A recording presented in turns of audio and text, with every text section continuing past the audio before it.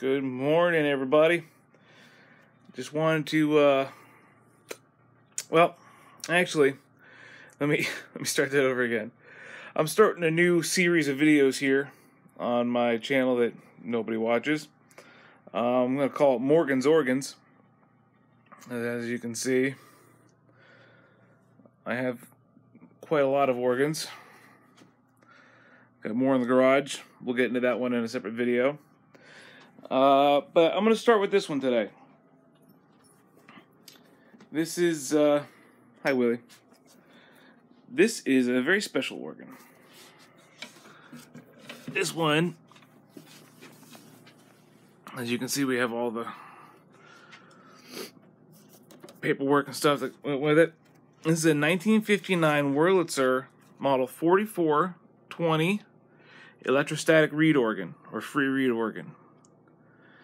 And let me turn the vibrato off here. This is a tube organ, as you saw from the beginning shot of the video.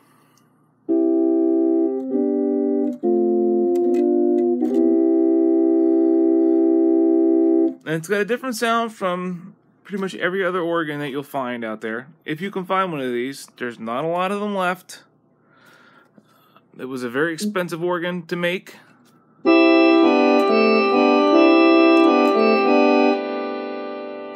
See, I got the sustain on. I'll turn that off. These are the stops I have on.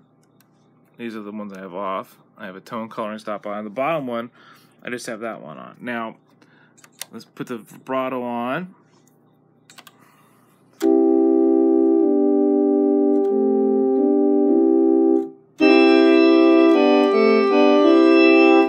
You can hear it a little bit.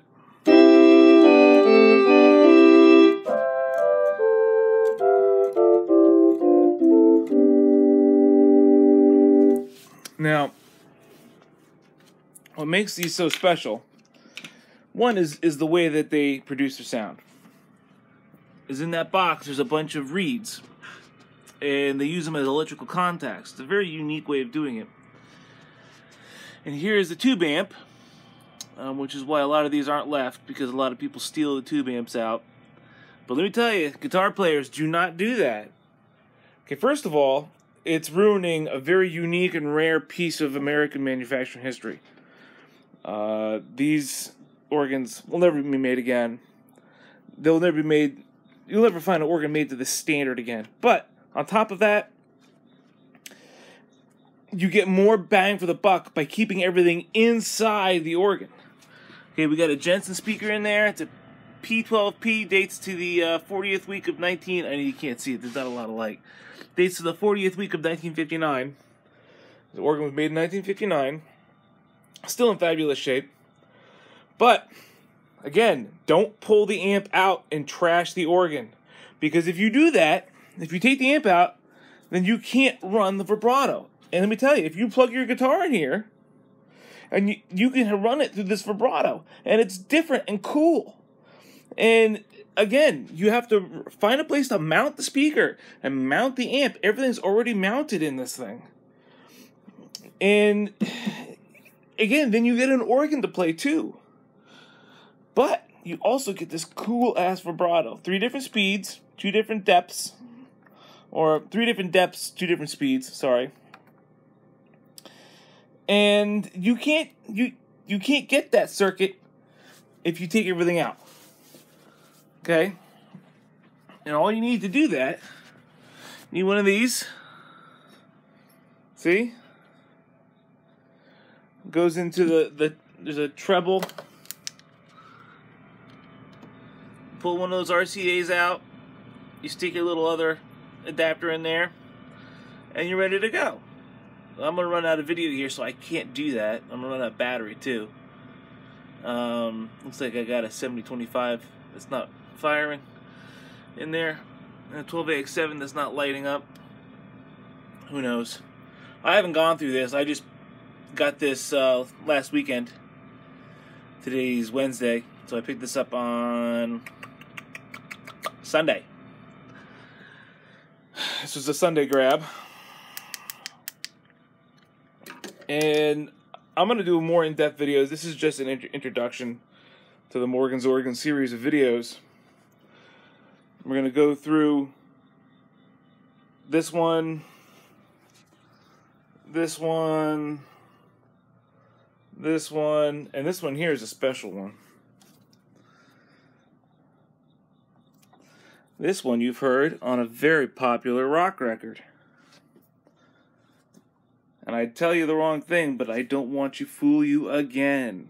I won't be a baba about it, but who could have used it? I don't know. But maybe if I do this... Oh, it's not plugged in. Ah, anticlimactic. Wonder if I am giving you enough clues. I wouldn't use a substitute on you.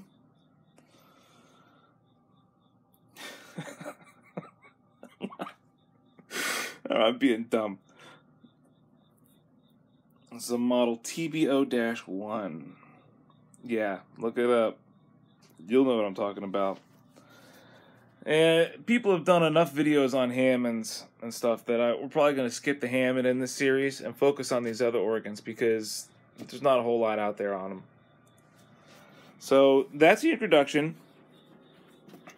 Really just wanted to show y'all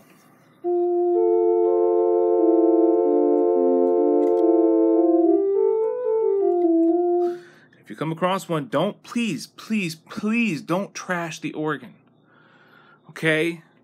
Please don't do that.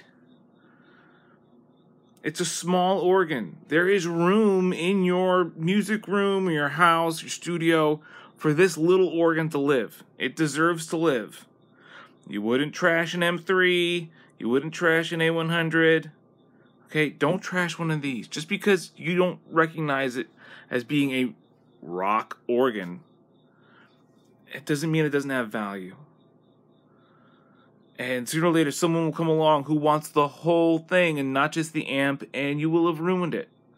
Because you're going to pull the amp out, play it for a little while, lose interest, and move on and get yourself a Fender or a Marshall. Okay, but in the process, you've destroyed one of these forever. And that's a really bad way to go about doing things. There are other organs that are, you know, you can trash them, pull stuff out of them. If one of these is a basket case and it's completely trashed, except for the amp, then yeah, you're doing it a favor because you're using whatever's left that's good. But if it works,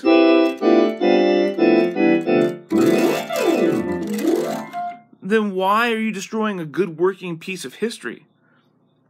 These will never be made again. Ever, ever, ever, ever. 1959... 59 Les Paul, 59 Strat, 59 B3, that's a 58 C3 over there, okay? This was the pinnacle of American manufacturing.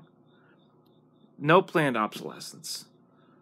Pride, mucho pride in what they did. Pride in materials, pride in workmanship. I mean, these things are still running. It's got the original tubes, for God's sakes.